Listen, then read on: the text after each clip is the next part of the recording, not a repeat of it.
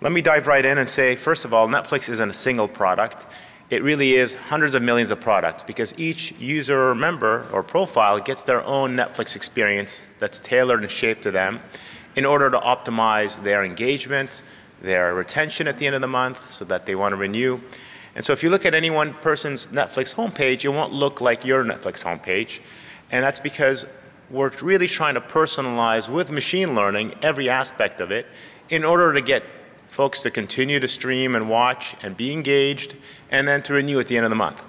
And so if you look at what's happening out of the thousands and thousands of movies and TV shows, we have to figure out for you what are the top 20, 30 TV shows and movies that really you'd be interested in. So we have to rank everything and say here are the top, let's say a few dozen that really are the ones you're going to be interested in watching.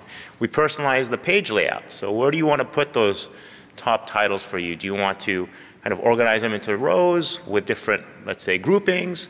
Do you want to have them kind of scattered about?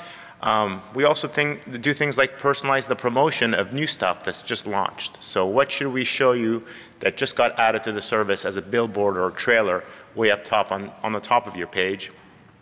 And today I'll be talking a lot about personalized image selection and artwork selection, but there's also machine learning in things like our search engine, how we message people because we want to tell them about shows that just got released. We can send you a text or a push notification or an email saying, hey, check out this new show for you. We think you'd be really interested in it because you watched something else. And I'll keep going into some of these other examples. But first, let me just remind folks, one of the first things that Netflix really pioneered in 2006 was this thing called the Netflix Challenge. And that was really looking at how do we do collaborative ranking so that we can all help each other figure out what are the top movies that we should be paying attention to out of thousands or tens of thousands of options. So if you look back 12 years ago now, there was this really interesting data set that came out of Netflix, which was a big matrix of many, many movies and many, many users, and then the star ratings of those movies for those, users. And so that one user might have watched, let's say, Stranger Things and Zootopia, and so she's given 2 stars and 3 stars. So you've got this matrix, which is actually much bigger than 3 by 3, and the challenge was to guess the stars for some hidden entries in this matrix. We've moved away from stars because it turns out what really matters is the plays people really are engaging in, and not so much the star rating, and because stars are very aspirational. People tend to give, 5 stars to, let's say, movies like Citizen Kane because it's historic and well known, but no one really wants to watch Citizen Kane. So it doesn't get that many plays, but it gets a lot of 5 stars. So it turns out just looking at what people play is a lot more informative. And you can imagine for every user, you can have this long binary vector, which we call kind of their play history, which is out of all the movies, put a 1 on movies and TV shows they've watched and put a 0 on the ones they haven't. And that represents that user's, let's say, view history. So the classic approach in 2006, which really popped up and was really very relevant for this challenge, was this thing called linear matrix factorization. So you take that ratings matrix R and you figure out how to rewrite it as a product of 2 skinny matrices, U and M. So U and M might be kind of 4 by 1,000,000 and M might be 4 by 100,000. You take the product of those 2 things and you make this giant matrix, which is 1,000,000 by 100,000. So if you figure out how to rewrite R approximately as U times M, that gives you an idea of how to fill in the missing entries of R. So we moved away from linear factorization because it turns out you want nonlinear, let's say, machine learning power to really help drive improvements here. And you can imagine having the view history being reconstructed through a neural network. So rather than reconstruct your view history as a product of 2 skinny matrices, you can say, let me think of a neural network which takes my view history, X on the left-hand side, and then multiplies it by some matrix, squashes it through some sigmoids, multiplies by another matrix, squashes it down. And you keep going through these nonlinearities, and then you get the smaller version of your viewing history called Z, which is kind of the code. And that's kind of like one of the pieces of that skinny matrix. Like instead of having a 4 by 1,000,000 skinny matrix, here you can have like a 4-dimensional code. It's a little more than 4, but you get the idea. And then you can grow that code back into an approximate view history. And that approximate view history is going to have some values in your past zeros, which are non-zero, and those tell you what are the movies you'd be likely to be interested in next. Okay, so the zeros will kind of grow into non-zero values, and the bigger they get, the more important that is for your next movie recommendation. So you can reconstruct the X as closely as possible, but you have to shrink it down to a lower dimensionality, just like the skinny matrices shrank down to lower dimensionality. But now we have non-linearities. You can have many of these kind of slow dimensionality reductions. You can also, instead of trying to reconstruct the user's view history perfectly, say put a distribution, like a Gaussian distribution, around the view history and say, okay, it's roughly around here, and with this kind of uncertainty, you know, so a Gaussian bell curve with error bars. Turns out that's a little bit better because, you know, your view history is kind of a reconstruction. It's kind of our best guess of where you're going to go in the future given what you've watched in the past. But there's uncertainty around where you're going to go in the future. So you really should put a full Gaussian distribution to capture that uncertainty. This was a technique that was called a variational autoencoder. It was proposed by Max Welling and Diederik Kingma in 2014. And it does strictly better than regular autoencoders and kind of traditional neural networks. And we further improved beyond that by saying, let's go away from the Gaussian uncertainty and let's put a multinomial uncertainty. Because the Gaussian doesn't really make sense. If you think about it, Gaussians have probabilities that go negative. It's impossible to have kind of a negative movie preference. And so we replaced the Gaussian at the very end with a multinomial distribution. And that was published a few months ago with some of my collaborators. And that nicely gives you better predictions that also turns out to sum to 1 across the entire catalog. So then you get kind of a distribution of what's the probability you're going to play this next, that next, and the whole thing has to sum to 1 because you can't have more than 100% probability across all the movies. Just a quick highlight of some of the results. If you try this on standardized data sets, it does a lot better. So here's the Movie Lens 20 million data set and the Netflix data set. And it turns out this multinomial variational autoencoder is beating kind of the let's say, multinomial 1, and it's beating the classical autoencoder, and it's beating weighted matrix factorization, which is that classical technique I showed you from 12 years ago. And so those are the linear techniques. So we're moving into a nonlinear world and a probabilistic nonlinear world. That's kind of the better way to capture how to do ranking. Okay, so then here's another quick vignette before we jump into the artwork personalization. So one issue is as we're learning off of kind of what people have watched in order to do better recommendation, we also discover some interesting extensions into causal machine learning. And that's because most of machine learning out there is what I just showed you, kind of predict what the person's going to do next. But the reality is when you intervene, things kind of get really strange. And here's an example. I'll talk about it in a second. But it turns out for most machine learning, we don't learn just to learn or just to make a prediction. We learn in order to make an action in the real world. We learn models that tell us what to do next. The problem is when you act on those models, you change the source of the data that was used to collect initially the data that trained your models. And so it turns out you actually have to start thinking about things like causality. This is helping us motivate kind of the next stage. But here's a really interesting toy problem just to get us to think about causality. This is the price of airline tickets over time and for, let's say, one airline, and the number of flights being reserved over time. And so you can see these kind of spikes in demand at, let's say, the holidays in 2015, the holidays in 2016, the holidays in 2017.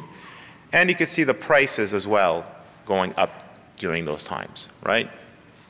Everyone knows that traveling for the holidays is, you know, when everyone wants to see family, and prices are usually a little steeper than when you go during a quiet period. So if you plotted the price and the demand, or the number of tickets being sold, as, you know, a little a little kind of correlation plot like this, you'd see there's a strong correlation with number of flights being sold and the price going up, right? So you can't use this machine learning model now that was trained on the past data and say, oh, great, if I increase price, demand goes up and people buy more of my tickets, right? Even though that's what the data is telling you, we know that's not how the world works.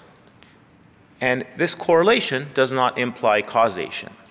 So this is one of these aha things that you quickly realize when you start dealing with machine learning for the real world. And the reason is because there's something called a hidden confounder. It's not that price alone is determining the demand. There's another hidden confounder, C, which is, for example, holidays. Or there's a conference in town.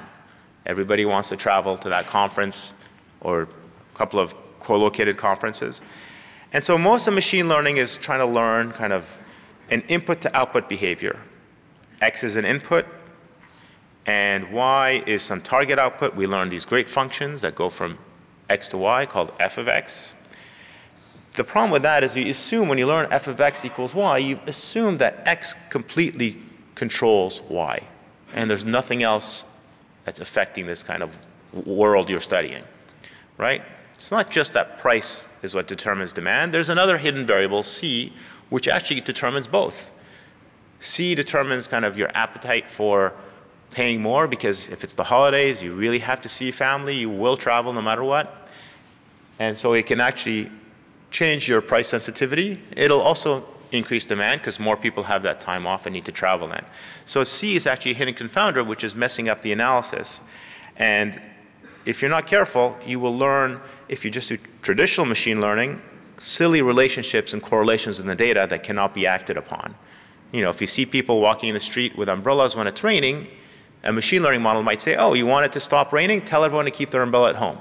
And so turns out we discovered this the hard way when we said, let's look at how we do personalized messaging and send kind of emails or push notifications or pop-up notifications to our members. We basically studied, let's say, how X, let's say the messaging, number of messages, when, and what types of messages affect the watching of a member. So if you watch more after messages are sent to you, that means we should send you more messages, right? It seems to be driving your viewing. But it turns out the same issue kind of affected us. And when we just learned kind of the relationship between messaging and how much people watched, that f of X equals Y relationship was kind of silly. And it's because there's hidden confounders. And the main hidden confounder is people watch more Netflix when they also open up their emails about Netflix and check their pop-up notifications. And it's just because people are busy from 9 to 5 working, then they're done with work, that's when they check kind of their pop-up notifications and their emails from us. And that also happens to be when they're also available and able to watch and, you know, get a TV show or movie in. And so this correlation with the hidden confounder is really what's messing up that relationship. And we studied this relationship between X and Y and realized it wasn't really capturing what we wanted, and that's because there was a hidden confounder, which is, you know, the time of day and other things we can't really measure. So the way we fixed this is we said, let's add some little randomization Z. This little source of randomization is basically, think of it as a coin flip, which says every now and then you were going to send a message, don't send it.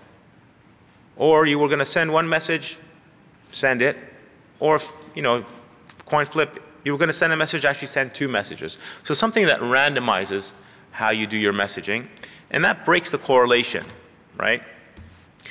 And so then we do this 2-stage learning. We learn a function which says, from this Z randomization, predict X, which is the messaging. And then using the reconstructed X, learn another function, G, to predict Y. And it turns out now, if you do this 2 stages of learning, you first learn F, then you learn G, that G will actually capture the true causal relationships because of these hidden confounders. And so turns out this was an idea that goes way back. It was used to help prove that cigarettes cause cancer and not that cancer causes more smoking of cigarettes or predisposition to cancer. And Z was that this taxes that were applied on cigarette sales by different states. That was kind of a pseudo-random thing happening. Some states were taxing cigarettes, some states weren't. That source of randomization then gets you the actual causal relationship. So Long story short, here's an example where we actually studied how much email, push, or in-app notifications help you watch more. On top is if you just learned using ordinary kind of least squares, a model that predicts watching minutes from kind of number of emails, pushes, and in-app notifications. And that model told us really strange stuff when we didn't do this kind of causal version. It told us if you send emails, you actually decrease viewing by a little bit. If you send push notifications, you decrease viewing by a lot. And if you send in-app notifications, you increase viewing by a good amount. And that's because it was not the causal model. It was just learning f of x equals y. And of course, your business partners who are actually going to look at this say, this is completely nonsense. How can sending someone a push notification make them watch a whole lot less? But it turns out if you do the two-stage version, then you get the correct coefficients. And you figure out that, OK, emails help people watch a little bit. Push notifications get a huge increase in viewing. And then in-app notifications get a tiny blip upwards in viewing. But you don't get this nonsensical decrease in viewing when you message someone, which you would have learned if you don't understand causality, which is what 99% of machine learning out there does. It's non-causal machine learning, just correlational. Even if you have a deep neural network, it's really chasing after your correlations rather than causations. OK, so let me now talk about the image personalization effort. And we talked about kind of how to personalize and rank, and then how to be kind of mindful of causality when you intervene. And then another one is you have to actually explain why you're intervening to the users. Why are you showing me this? Machine learning is great at making predictions. You can be more causal with your predictions. But the user still needs to understand why this is kind of what the machine learning system wants you to do. So this is what the homepage looked like before we started personalizing images. It just doesn't, the algorithms don't care how you're going to present these different movies. It just says, oh, put Stranger Things in the top right billboard and put Bright in the second position of the first row, and then et cetera, et cetera. But it doesn't really know how these movies and TV shows are going to be portrayed. And so the question is, which artwork should we show for different movies? And using machine learning, it was kind of interesting to say, let's change the answer for every single user. Maybe some users really like that top left picture because it's got this kind of spookiness and scary forest looking thing, and it tells you, oh, there's some kind of scary aspect. Maybe some other users will like that middle picture in the bottom because it shows there's some kind of perhaps a relationship going on with two characters, and they're kind of teenagers, high school kids, and that's interesting for some users who really want a story about someone they can relate to. And so we thought, let's use machine learning to personalize that decision. And at first, we tried to take the classical approach, again, standard batch machine learning, correlational machine learning, where we'd collect a bunch of data, and then out of all the possible models in kind of our machine learning library, try to find the one that fits the data the best. This is kind of the classical machine learning point of view, right? You sit back, you collect months and months and months of worth of data. Then you have a giant grab bag of models and different parameters for those models, and you say, this is the one light bulb model that fits it best. And you try to do this efficiently with computational speed and statistical guarantees, but that's the basic machine learning approach called batch machine learning. Turns out there's a very big cost of that approach when you're dealing with kind of real systems in the real world, and that is we've got this long process that we're kind of spending months over our massive user database of hundreds of millions of different people, where we have to collect data on those people, then spend some time learning that model, then tuning it, engineering it, then running this big thing called an A/B test, where in experience A, half the users get the classical classical Netflix experience, and in B, kind of the other half of the users get this new machine learned experience. And then we see which one kind of does better. Is it A or B? And if B is better, then we roll out B to everyone else. The problem with that is it incurs this massive amount of regret. Because for many, many months, you're wasting time collecting tons of data and building these models so they're just perfect. And then you're saying, now let's test our just perfect model in cell B for several months. compare it to cell A, and then finally you're like, oh, this is better. And so for all these users and all these months, you've been giving them really a worse experience until you roll it out. That's the classical approach, and we said let's be a little more mindful about this big waste of resource and look at online learning, which is a much more efficient way of minimizing that regret. And so the idea there is let's interleave the learning, machine learning process with the data collection process. Let's interleave kind of learning and action taking with data collection rather than waiting for all the data to be there, then waiting for the best model to be figured out, and then take action. Interleave the learning, the action, and the data collection together. That's called online learning. And the classical approach to this is related to this multi-arm bandits technique, where you think of, you walk into a casino, there's many slot machines, each one of them pays off with a different probability, and you can play one arm at a time as a gambler. You want to figure out which arm or which machine is the best paying one. And so you want to try them out, and you're collecting data about the machines, but you don't want to sit there on one machine and just try it 1,000 times so you're exactly sure that it's not a very good payoff machine and then move on to the next. You want to kind of try the machines and then kind of slowly figure out, oh, this is the lucky one that really pays out a lot, and just keep going to it afterwards. And so there's smart algorithms that figure out how to do this optimally, and you can apply those. And the basic idea behind a multi-arm bandit is you've got some learner and the environment, and you really want to sequence the learning with the action and the rewarding you're going to get, right? Not just wait for tons of learning before you figure out how to take optimal actions. So the learner chooses an action, tries it in the environment, observes a reward, updates kind of their model, and then chooses a better action. And it really is trying to maximize cumulative reward, or minimize kind of cumulative regret in hindsight. Both of those are equivalent. And so that's kind of the idea versus just collect tons of data and along the way maybe have very few rewards until you're super confident, then be super rewarded. You try to blend the two. And then there's a version called the contextual bandit, where in addition, the environment also tells you a context. So you get information like, is this slot machine blinking, or is the slot machine, you know, a loud, big slot machine or a small slot machine in the corner. So there's additional information about the slot machines called context. But similarly, it's the same idea. The algorithms are very similar. But the key difference between standard supervised learning and bandits is, again, this idea of online learning and taking action and updating your models in a kind of sequential way. But in a bandit, unlike supervised learning, where you get input X, you predict an output Y, and then you get to see, was Y correct, yes or no? And you get to see the real Y, the actual label afterwards, right? In supervised learning, we get to see the target.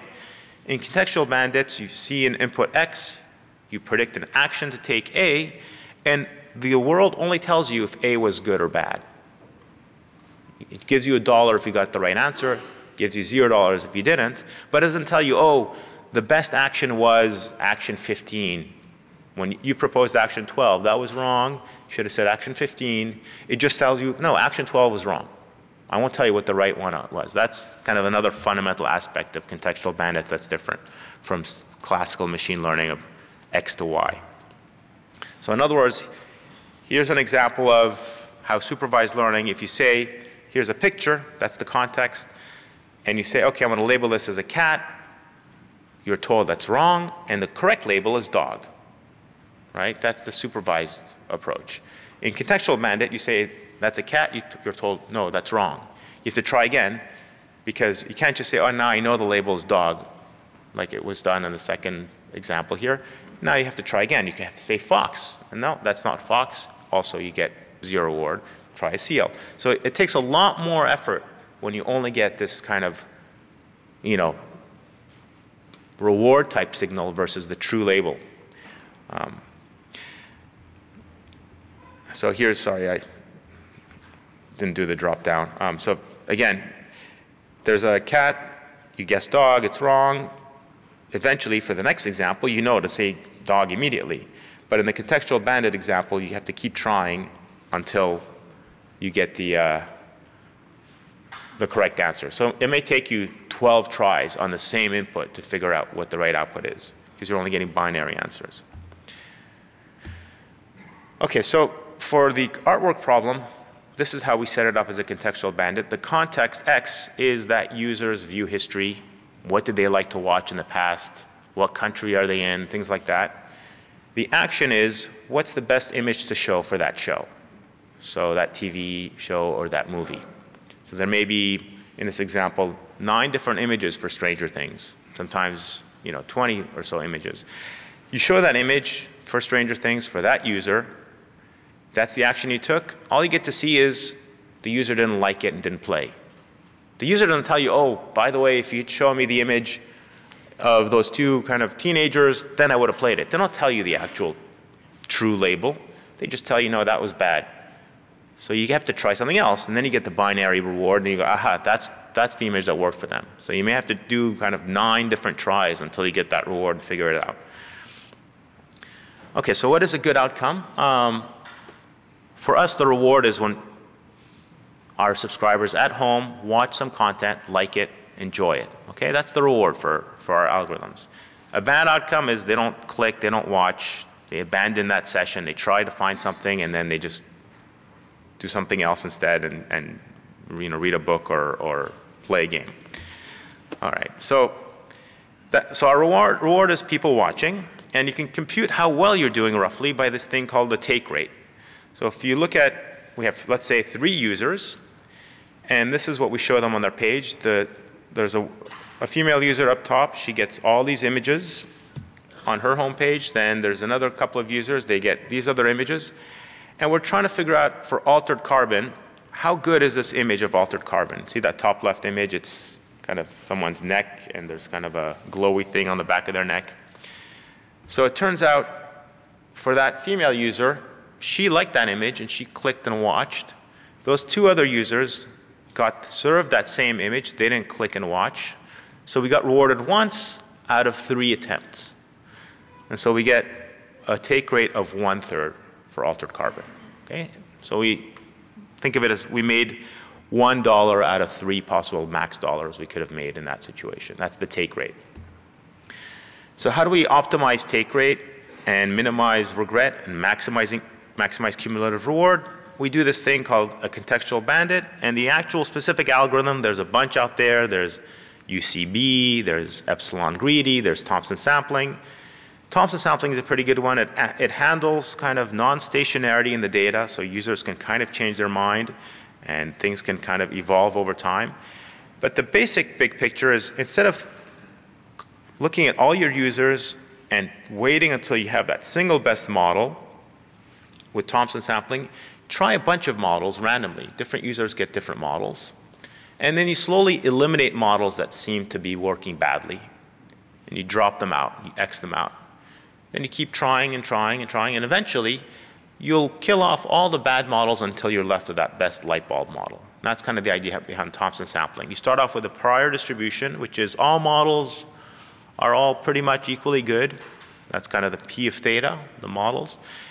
And then you sample from that, and then you do, with that model, some action. You get a context X, you compute an action, get a reward, and then you update your data and you update your model's distribution, and now you've eliminated some models and favored others, and slowly you'll figure out what the winner is. But unlike the old approach where you have to do tons of data collection, tons of modeling, and then try things out, here you're doing kind of slow elimination of the bad models.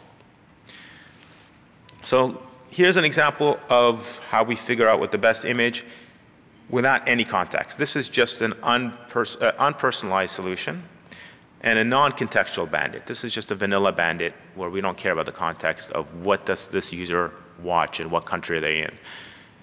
We quickly figure out by doing kind of this Thompson sampling algorithm that the bottom right image is the best one, and that's the one that gets the most rewards. And we try all 6 randomly. Eventually, just like being in a casino with 6 slot machines, we figure out that's the best slot machine with those 2 actors in it. But then we can also include the context, which is the user's view history, and say, okay, what's the best slot machine for you? What's the best image for you based off of your view history and the country you're in? and a few other things, but primarily that. No other kind of demographic information, for example. If you watch a lot of romance, like this person here with Serendipity, Eternal Sunshine, and While You Were Sleeping, the best image for Good Will Hunting is this one. That's what the algorithm figures out. Because you like, that's the gateway into this movie. Why should I pay attention to this movie? We figure out you like romance, and here's a romantic thing that happens in this movie, and that's kind of motivation to give it a try. Here's another user downstairs. That's a user who watches a lot of silly comedies. Turns out, if you watch a lot of comedies, the algorithm suggests you should watch Good Will Hunting with a picture of Robin Williams, because he's a comedian. Okay, so it does kind of sensible things. And a few other things it realizes: if you watch a lot of Uma Thurman movies, for Pulp Fiction, show the picture with Uma in it. If you watch a lot of John Travolta movies, for Pulp Fiction, show the picture with John Travolta. So this is kind of automatically inferred from the data without anyone saying, oh, this is how we deterministically figure out this rule. It's learned. Okay, so how do we evaluate how well this is doing? It turns out there's a great technique called replay, and this allows us to figure out, if you built an algorithm like this, figure out how well it will do once you roll it out in the real world. So before you try it out in the real world, you have to prove to the business folks that this is going to help and not hurt. So here's an example where, for disenchantment, we change the image, and we have 6 users, and half of them got the image with kind of this queen princess with a crown, and then the other ones have this kind of multi-character image. And these were kind of randomly assigned at the very beginning. Those are the logged actions that happen in the real world. We want to predict now how a new algorithm, which will do different things, does. So here's a new algorithm, and it says for this first user, I should have shown them the queen picture, for the second user, queen, and the other two, kind of the multi-character, and then the last 2 users should have gone queen and queen. How good is this algorithm, given the data we've logged in the past?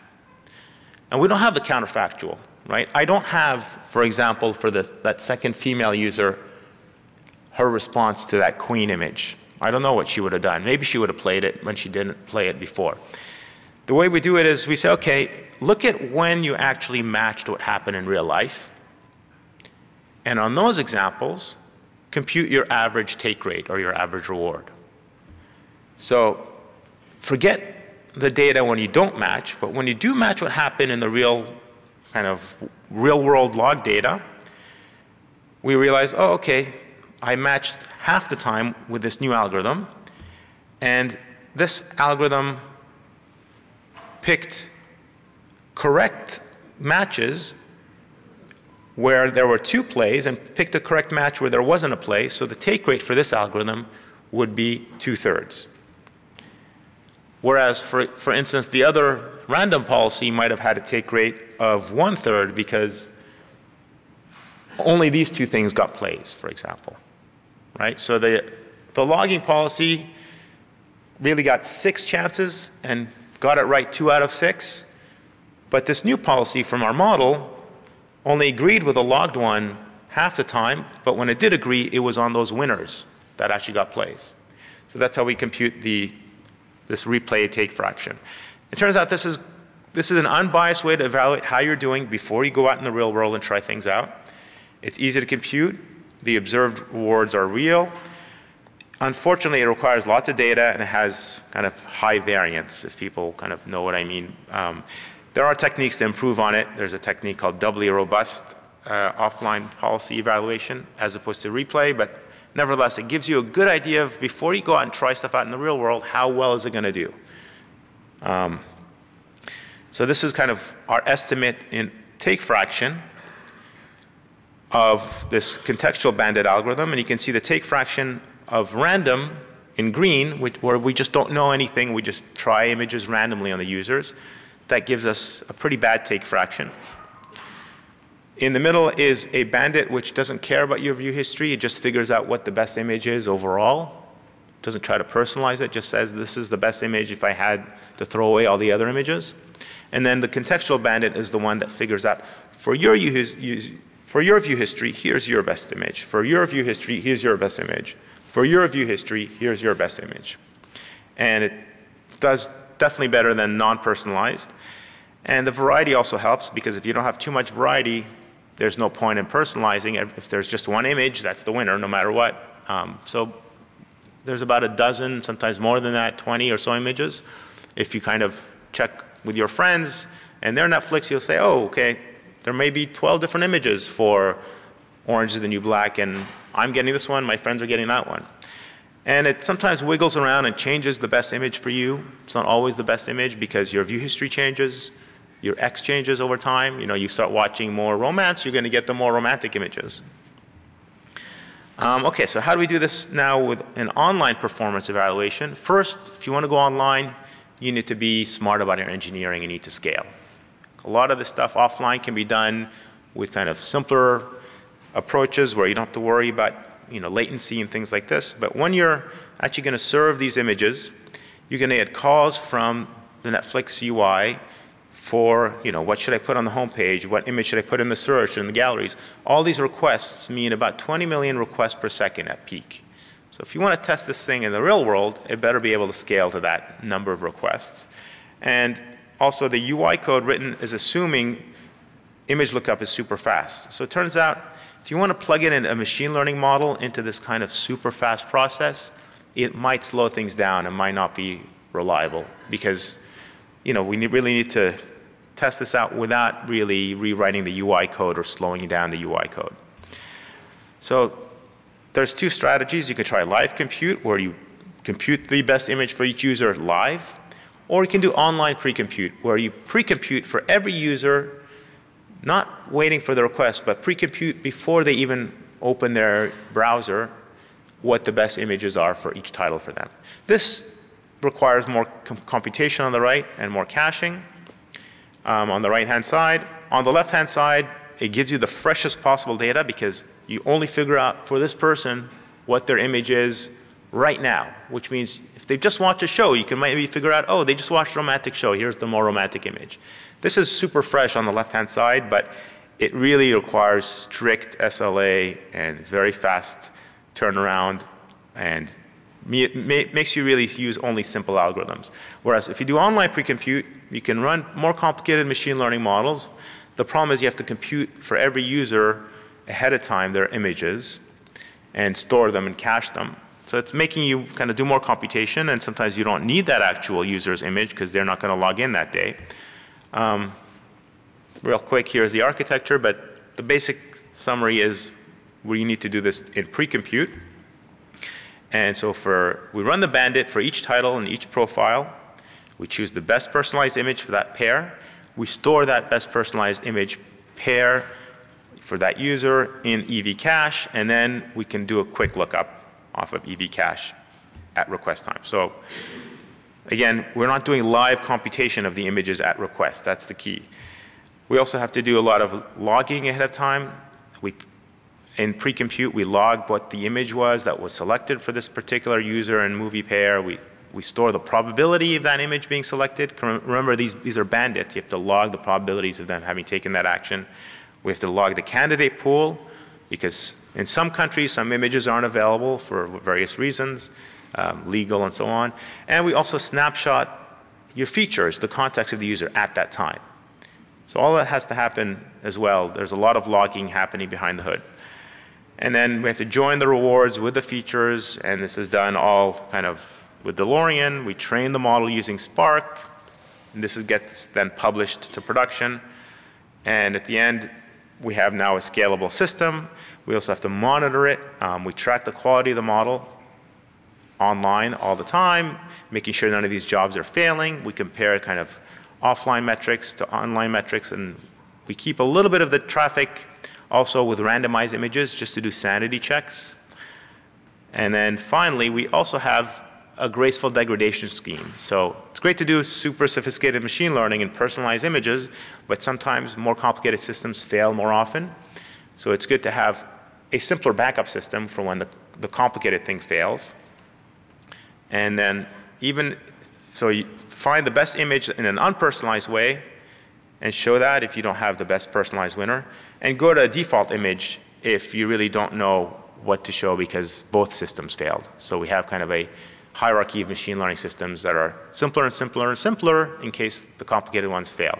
There's always some backup image. Users don't like it when you show a black icon for a movie with a number on it. Okay, so we tested this as an A/B test. It worked. It improved, let's say, the engagement of the users, and was rolled out to 130 million members. And it turns out to help the most for lesser-known titles. Everyone knows Pulp Fiction, so you don't really need to know, oh, John Travolta's in Pulp Fiction, now I'll watch it. But something new that's not well known, it's important to kind of figure out for that new title, what is the connection with this user so that they'll actually give it a try. Like the why behind the machine learning. Oh, you're recommending me this title? Why? Oh, because it has a cool car chase scene, and that's what the picture is telling me, and I like action and car chases.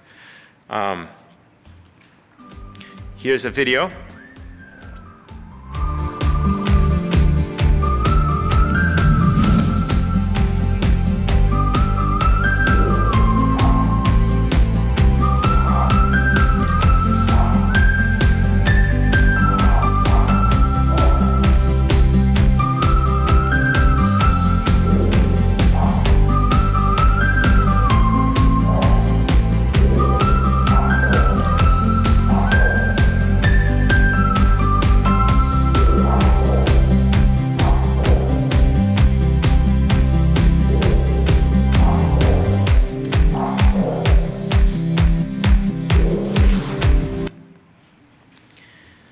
Okay, so very quick, what's next? I mean, if it works well on images, we should try to change every aspect of the UI and make it all personalized. So we're looking at ways of changing how we present the rows, the rankings, the title of the row, the evidence, like, oh, this won an Emmy or not. Should we personalize what we tell you about it? The synopsis, should I write long text or do you only want short text versus just changing the images? The metadata, you know, all of that can also be personalized. The trailer choice can also be personalized. And finally, we're also looking at ways of picking the artwork automatically rather than having people doing kind of a curated artwork kind of palette and giving us the 20 images for a show. Can we just kind of scan the footage of the show and automatically find potential good artwork and then do this kind of personalization engine on top of that? So great, I'll wrap up here. We're hiring. If you're interested, take a look at research.netflix.com. Thank you very much. In one of your earlier slides, you mentioned multinomial denoising. Can you talk a bit about how you detect noises, what you do to discard them, and does that help or improve your selections? So the denoising, good question. When we're saying multinomial denoising, we're not actually denoising it in the classical way. We're just saying that that's our model of the noise and the uncertainty. And it basically changes your neural net's loss function, and it also gives you an output which is really a kind of a sum to one probability. So that's all we really did. We changed the last layer of a neural net, so it gives you a slightly different output than what a typical neural net gives you, which is just a bunch of numbers between, you know, minus infinity and plus infinity. It now gives out a distribution which sums to one across the entire catalog of movies and TV shows. Yeah. So if a user starts watching a movie and then stops watching it because they didn't like it, so what will the algorithm do about this? Because if you give it like an image they like, they're going to start and then regret having started it. So you would learn, if you say, oh, it's bad if they do that, you give them the worst possible image so they don't even start, right? So that's a good point. We do have better ways of evaluating if somebody really got their value from starting that movie and TV show. So if you start a TV show and you only watch, you know, for a few seconds and cancel, we don't count that as a reward. So the reward is actually a little more subtle than just clicking. It's not click-based reward. It's really looking at how much you watch as well. But that's kind of really in the weeds and the details. But yeah, it's a good point. You want enough of the show being watched for it to be considered of a reward. Think of it that way. How do you address the issue that there are multiple users under the same account? So for example, a family or... So for multiple users on the same account, sometimes you can switch profiles, and that tells you if you're in one profile you're watching romance, and another profile you're watching cartoons, then we personalize for the profile. But if it's many people sharing a profile, then we just treat it as a user who has a you know, a diverse viewing. We don't try to tease apart who's really behind the screen. So when doing playback to evaluate your newly learned policy, why doesn't the take rate of the old take rate, the old success rate of the images that you've now changed matter? So the old take rate does matter. So if the old logging policy had a really bad take rate, then it's harder to get a really great take rate because you have to only agree with it when it was successful. So yeah, you basically have this high variance problem where you want to improve as high as possible your take rate, but you also want to coincide very often with the old logging policy. And so there's kind of a trade-off there. Yeah. Well, are you leveraging any of... One more question, yeah, sorry. Yeah. Are you leveraging any of the recommendation systems that are out there? Because, you know, you're talking about contextual algorithms, right? There are recommendation systems like Prediction IO, Action ML. Is it home-built within Netflix, or, you know, are you using something that's out there? Leveraging, I mean. So in terms of all the code behind all these algorithms, it's all custom-written code. We're not kind of using standard packages. A lot of the stuff, the equations are fairly reasonable, but the implementation, because of the scale, we really have to do with our own in-house custom frameworks. Oh, so the contextual bandit is kind of like proprietary? So that the code for all of this is built in-house, proprietary, yeah.